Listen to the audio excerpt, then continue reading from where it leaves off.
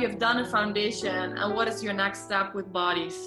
You know, something like that. That's an energy that's very present in my world. Like, you've done a foundation, now you've tasted a little bit about what bodywork is, but it doesn't even cover like the top of the iceberg, what you do in a foundation. So how to invite people to that other thing with bodywork. And for myself speaking, I was absolutely not attracted to a body class. That was for me like, oh, then I don't need it, and until I found out that my body was healing and that I needed to find a way to get closer and more intimate with my own body.